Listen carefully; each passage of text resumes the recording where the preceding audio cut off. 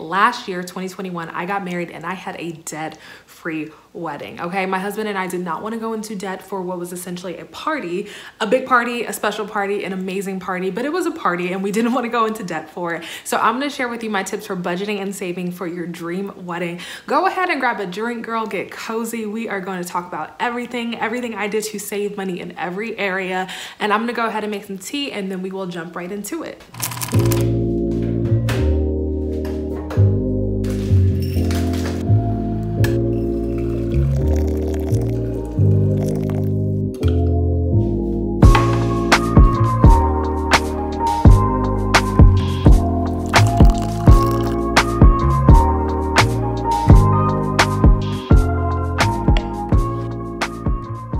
Okay, so budgeting. I am not the best at budgeting, but I knew that when we were getting married that we would have to budget. I would have to budget. I'm more of a spender, he's a saver, but we had to come together. We had to do this joint budget. It was the first thing we ever budgeted for together, and we agreed that we were not going into debt for our wedding, and I am so glad we made that decision and stuck to that decision. So I'm gonna walk you through before the wedding day, and post-wedding, and kind of everything in between of what we did to budget and save, and hopefully I can provide some examples and tips and help you think a little bit outside the box on how you can save for your big day while still having a beautiful, amazing wedding. So the first thing you need to do is you need to determine that you are going to have the wedding you can afford.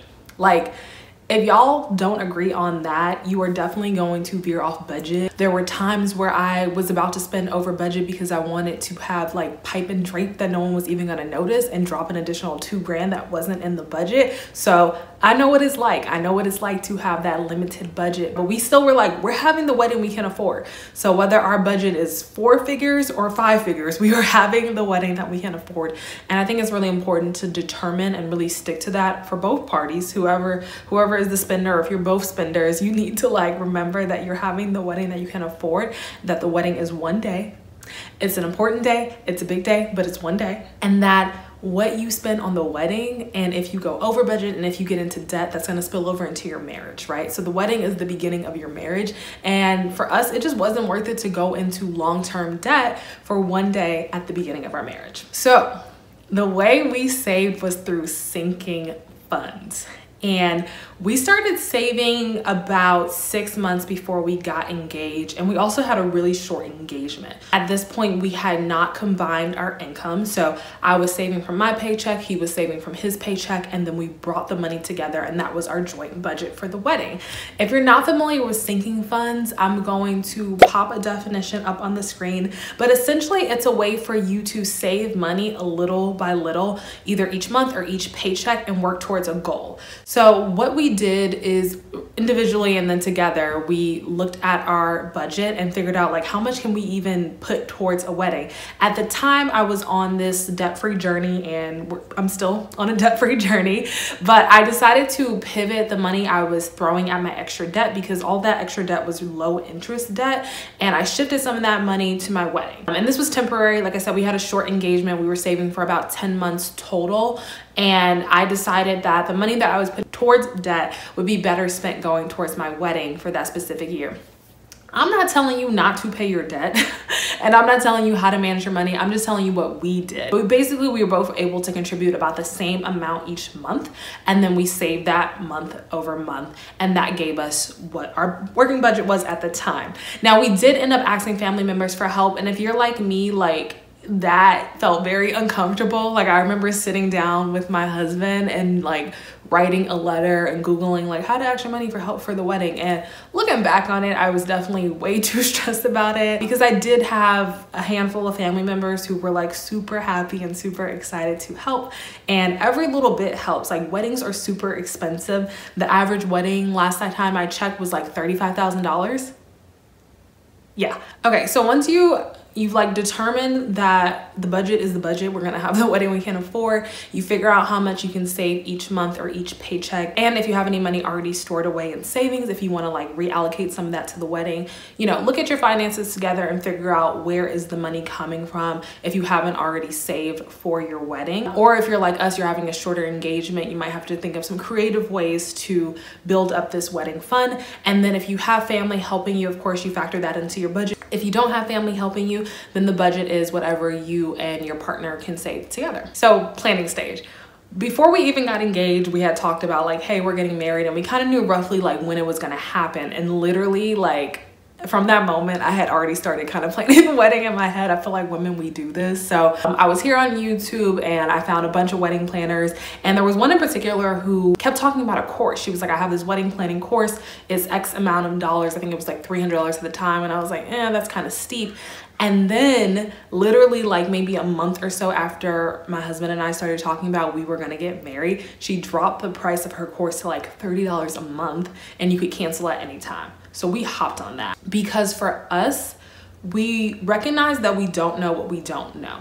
So even though I had planned events at work before, I had never planned a wedding, and I had never planned an event as big as a wedding. And I knew that a lot of money was going to be going into this, and I wanted to make sure we were doing it right. So we bought her course, and it was one of the best purchases that we made during the entire process. She was able to walk us through every single detail, like all the things that you would never know unless you planned a wedding before. She walked us through it, and that like the course paid for itself. So I would highly recommend like getting a planner or an online planner of some sort. I know because of everything happening with Rona, more wedding planners are offering online services. We did still have a day of coordinator, but before the day of coordinator, we had that course, and that course helped us set our priorities, which is another important thing with saving for your wedding. So my husband and I, when we sat down in the planning stage, we looked at a list of priorities that we got from the course, and we ranked it. We were like, this is the most important thing to me, and we both narrowed down, I think it was our top 5, our top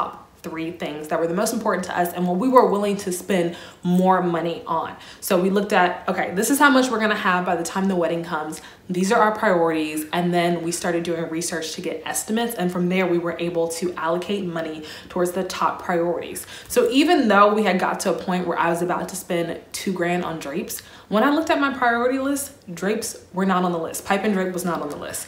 I cared more about my dress. I cared about photography. I cared about the food, the venue, things like that. Like I didn't really care about drapes. So even in the moment, you feel like you care about the drapes or the lighting or, you know, how many tiers of cake. But if you set your priorities at the beginning, you can always go back and reference it later and figure out like what is really important to us. What are we willing to spend money on? Okay, so pre-wedding. A lot of people have multiple parties leading up to the wedding, and it's sort of traditional, right? So like the bridal shower, bachelorette party, bachelor party, engagement party, any other parties you want to throw in there. And we decided that we weren't going to have all those parties so that we could cut down costs, because it very easily got into the thousands of dollars and it was out of our budget. So we had a super short engagement and decided because our engagement was short and our budget was what it was, we weren't gonna have an engagement party. And I don't think anyone noticed or really even cared because we had a short engagement. And even if we had a long engagement, we probably would have still not had an engagement party because the budget is what the budget is. And I decided that I would rather put more money towards the wedding day than the pre-wedding parties. I was also on the fence about having a bridal shower, but one of my bridesmaids and my aunt threw me a bridal shower. And so all I had to do was fly up to the Bay Area and attend the party. So we saved money on the bridal shower. And then for the bachelor party, his friends, like all the guys, I think either all the groomsmen or all the guys who attended that day, they pitched in so he didn't have to pay for that and he had a good time with them.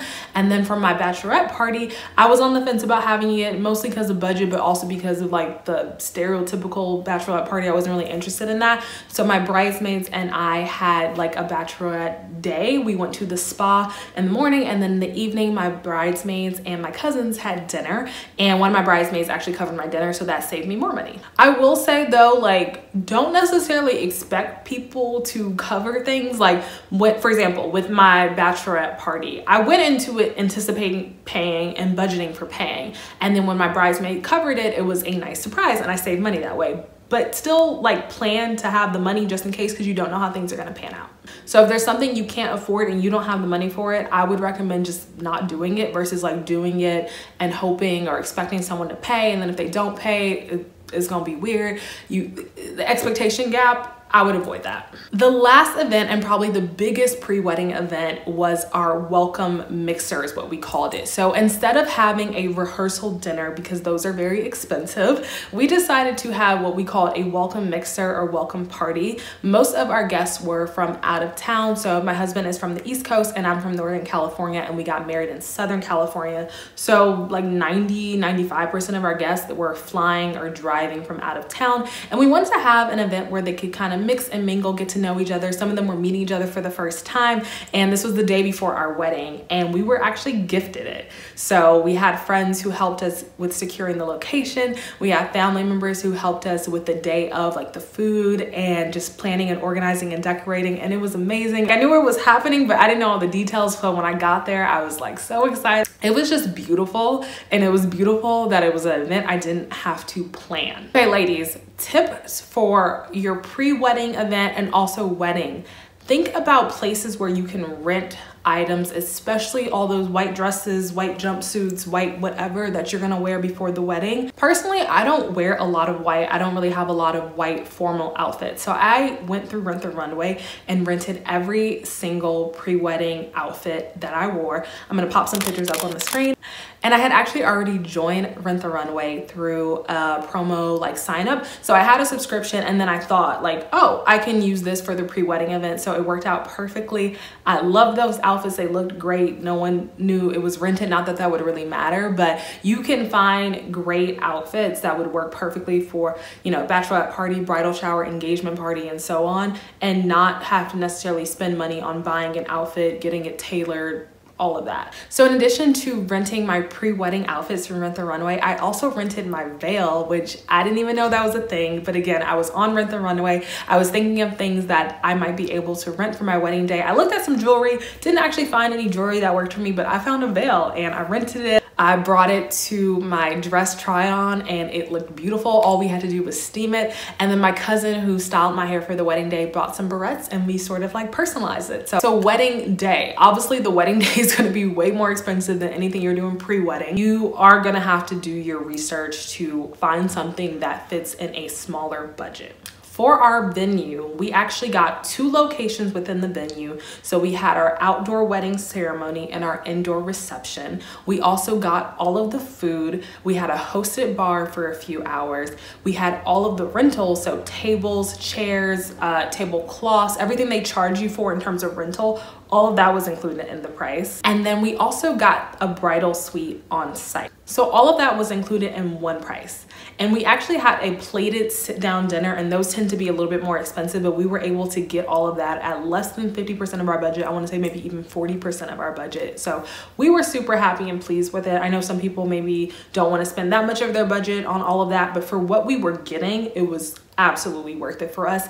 And our wedding venue was technically a restaurant. So based on our priorities and list of tasks we had to do, I was tasked with finding the venue. So when I was doing my research, you know, I was searching for different types of venue. I was trying to get creative. I was like, okay, maybe we can do like Airbnb and turn it into our wedding venue. For us, that would have been way more expensive than what we paid, because you have to like basically take someone's backyard or someone's home and bring in everything you need to make a wedding. So you need to bring in your own tables, your own tablecloths, your own chairs, chair cushions. You need to bring in plate utensils and glassware and all that stuff. So for us, it made more sense to go somewhere that had all that stuff versus like the Airbnb route. We thought Airbnb route was going to be way too expensive based on the estimates I saw. We also considered having a wedding at like a public park or garden, but for similar reasons that didn't work out for us. And I forgot exactly how I stumbled upon this, but I ended up searching for restaurants and weddings. Like I put like weddings at restaurants in Los Angeles and kind of went from there. And that's how we found our venue. So our venue was technically a restaurant, and it was super affordable compared to a lot of traditional wedding venues that had what we were looking for. Now, in terms of vendors, so think photographer, videographer, makeup artist, security, if you have security at your wedding, DJ, all of that, all of those vendors, we looked on Thumbtack. So from Thumbtack, we were able to find our DJ, our wedding coordinator, and I think we also found our driver on Thumbtack, or maybe maybe not our driver on Thumbtack, but there are drivers on Thumbtack, and Thumbtack was a great place for us to find local vendors within our budget. Okay, so I've covered venue and I've covered vendors. The next big thing for me was decor. So we actually thrifted a good amount of our decor and we saved a lot of money this way. So one thing that was important to me was candles. Candles are expensive. I found candles on OfferUp from someone else who had leftover candles from her wedding. Some of them were used, some of them weren't, but once the candles are burning, you can't really tell the difference. I also got a lot of decor on AliExpress. Super cheap. The shipping takes forever, so definitely don't wait a week or two before your wedding. You're gonna wanna get this at least a month, maybe 2 months before the wedding, but AliExpress was really great for decor.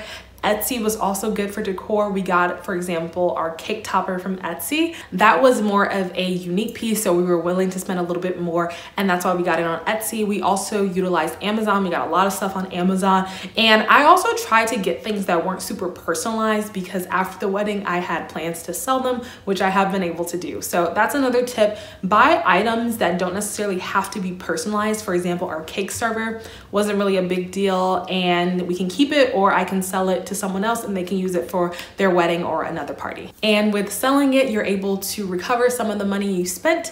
So think of it sort of like an investment, if you will. Like you spend $20 on an item and then you get $10 back. So really you only spend $10 on it to use it for your wedding day. Another area that people can spend a lot of money on, but we didn't want to spend a lot of money on, was our cake. So the cake for our guests actually came from Costco. We got that traditional half sheet cake. It serves about 45, 50 people. Recently, one of our friends actually commented and was like, you know, the cake at your wedding was really good. And we were thinking like, it's just Costco cake. Like we definitely saved a lot of money there, and people love Costco cake. I love Costco cake. So we went ahead and served Costco cake. And really a lot of times wedding guests don't even eat the cake. So for us, that wasn't something that we wanted to spend a lot of money on. And then the cake that we had for cutting, we just got a super simple 2-tiered cake with a simple design. And then we decorated with our cake topper and called it a day. So all in all for cake, we spent not much more than $100. I was super happy with that price. You don't have to spend a lot of money on something like a cake if you don't want to, and you can still get a beautiful traditional looking wedding cake. Another area that you're probably going to spend money on, and it can be a lot of money or a little money depending on how you want to approach it, is gifts. So we knew we wanted to give gifts to those who are closest to us in the wedding party and helping us plan everything, and also using their time, their money, and effort to be a part of our wedding day. But we gifted strategically. So we gave gifts for the wedding day specifically. For the groomsmen, we gifted them ties and a gift card. For the bridesmaids, I gifted them robes. And then it was also something that they could wear. The bridesmaids wore their robes before the wedding. I did not personalize the robes as a way to save money, and also as a way for them to be able to wear the robes in perpetuity if they want to. So we kept it really simple with the gifts. We also gave those same gifts to our parents, and that helped us save money as well. We did go ahead and give my bridesmaid their wedding day makeup, and this is something you have to decide like if you want to spend money on it. For me, we were spending a lot of money on our photos, and I wanted the photos to come out beautiful. I wanted them all to look beautiful and feel beautiful, so it was worth it to me to gift that to them. But if you don't want to do that, maybe you can gift them hair, or if you don't care about hair or makeup or robes, you don't have to do any of that stuff. I'm just giving you tips on what I did and some ways that you could maybe save money. Another major area that can be really expensive is photography and videography. Based on our perception of it, we feel that photos are something that people look at more often over the years. Photos were also something that we were able to share out with all of our guests after the wedding, versus video, we will probably watch our video maybe once every few years. I don't know. We've watched it so far just once. We got it back a few weeks ago. And we decided that it was worth it to spend more money on photos. So we got our dream photographer, and we spent less money on videography. So it's not necessarily like the best videography or necessarily our style, but we have the footage as something we can look back on, and then we have these like beautiful, classic, timeless photos. And a tip for saving money on your photographer: if you have a set amount of money for photos, go ahead and ask the photographer if they're willing to work within your budget. Now, There is a caveat. You don't want to like disrespect anyone by offering them a really like lowball offer. But for me, when I was reaching out to photographers, there was one photographer who got back to me. I kind of like told her our story and said, hey, like this is how much money we have for photos. And she said, I would be willing to do it, but I'm booked that day. Continue asking other photographers. You will be surprised who will work within your budget. And we ended up finding our dream photographer, who is amazing. I love her style of photography, and she did it within our budget. So super grateful for that. And I think it's just a testament to you never know until you ask. So there might be some vendors who are willing to work within your budget, but you just have to be transparent and let them know like, hey, this is my budget. Can you work with it? If yes, great. If not, no, move on and find someone else who can work within your budget. Flowers. We saved money on flowers. I only had fresh flowers in my bouquet, the bridesmaid's bouquet, and then on our wedding arch, and we repurposed those flowers for our sweetheart table. Everything else was dried florals from Etsy. Transportation. So we did not provide transportation for all of our guests because the hotel where we had our room block at was literally 1 block away from the venue. So everyone could walk over. But we did rent a car through, I'm forgetting the name. I'm gonna ask my husband and pop it up on the screen. So we rented a car, and then we got a driver from I think that's the name of the site, Driver. And so the driver was able to take over the parents, the wedding party, the bride and groom, just so we didn't have to walk with all of our stuff. You know, we had lots of bags and my wedding dress and all those things. So that's another way you can save money in terms of the wedding day. And then in terms of attire for the bride and groom. So for me, the dress was really important, and I was willing to spend maybe a little bit more than I would normally spend on the dress. But everything else, I saved money. So my shoes were super cheap. I believe I got them from like DSW, 40 bucks. I got my jewelry from Amazon. Every piece of jewelry I was wearing except for the wedding ring and engagement ring, of course, came from Amazon. And I kept it super simple in terms of accessories. I really wanted my dress to be like the star of the show. So I didn't really over decorate myself in that sense. I wanted everyone to be able to really see my dress and appreciate the details. I kept my hair simple. My cousin did my hair. That was actually a gift from her. So that's a way I saved money. If you have anyone in your family member who is a professional hairstylist or makeup artist, or someone who's just really good at hair and makeup and willing to do it for you, that could be an awesome way that you save money as well. And then my husband rented his suit, and he looked amazing. For men, the groom and the groomsmen to rent their suits. So that's another way that everyone was able to save money for the wedding day.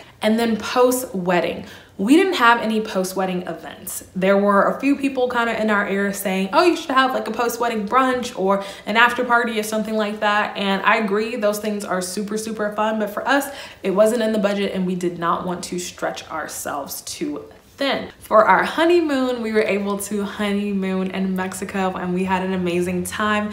On our registry, our honeymoon fund was actually one of the things we sort of pushed. And the way we did that is that we had our honeymoon fund, and then we had a few physical items as well, but we didn't load up our registry with tons of physical items, mainly because we both sort of had everything we needed. We both lived alone before moving in together, so we didn't necessarily need more kitchen appliances and things like that. So we had a few items and like physical items on the registry, and then we had our honeymoon fund, and we sort of encouraged people to donate to our honeymoon fund, and that helped us save money on the wedding. We had our dream honeymoon. So our honeymoon was gifted to us by everyone who donated to the honeymoon fund, and we had an amazing time. And I'm so glad we were able to take the honeymoon right after the wedding. It was so much fun. It was great to have that time off work and just enjoy being newlyweds. And then a few additional tips on how to save money and budget for your wedding is to stay off social media. About 2 months before my wedding, I completely unplugged from social, especially Instagram, because I found myself sort of falling into this comparison trap. There was just so many like wedding hacks and cool DIYs, and this person got her dress from here, and then she got these shoes, and I just found myself kind of going into this comparison trap. And I realized that it was kind of, I don't want to say forcing me, but I felt pressure to kind of spend money on things that I didn't necessarily need and things that we didn't agree were priorities. So just my recommendation, just my tip, but staying off of social media definitely helped us save money for the wedding. And then my final tip is, and it's difficult. It's difficult. Like, I was in these shoes, so I know what it's like, but try to think past the wedding day. Like, There were things that I was so consumed with and worried about and just felt like we had to throw money at it because if not, then my wedding would look cheap or whatever. Just all these ideas in my head. And honestly, I barely noticed it during the wedding day. There were some things I completely forgot about. And then after the fact, I was like, oh, we didn't get the up lights. Remember when our DJ said we could have up lights and that was an extra, you know, $500, whatever it was. I'm glad we didn't spend money on that because no one cared about the up lights. No one cared about the pipe and drape. There were so many things like that where I'm like, I'm so glad we didn't spend extra money on that. Not because it wouldn't have been beautiful, but because it wasn't in our budget and it didn't really matter. Regardless of what's happening on social media, regardless of any pressure you might have from family or friends, have the wedding you can afford, because if you believe that it's not worth it to get into debt for one day, then don't get into debt for one day. Even if you have a small wedding, you can have a courtyard wedding, you can have a wedding at a park, you can have a wedding at a restaurant. You can have a beautiful wedding within budget and without going into debt. So I really hope these tips and examples I share can help you budget and save for a beautiful wedding that you can afford without going into debt. Drop a comment below and let me know if there's anything I mentioned in the video that you hadn't heard before, if you have any other questions about budgeting and saving for your wedding.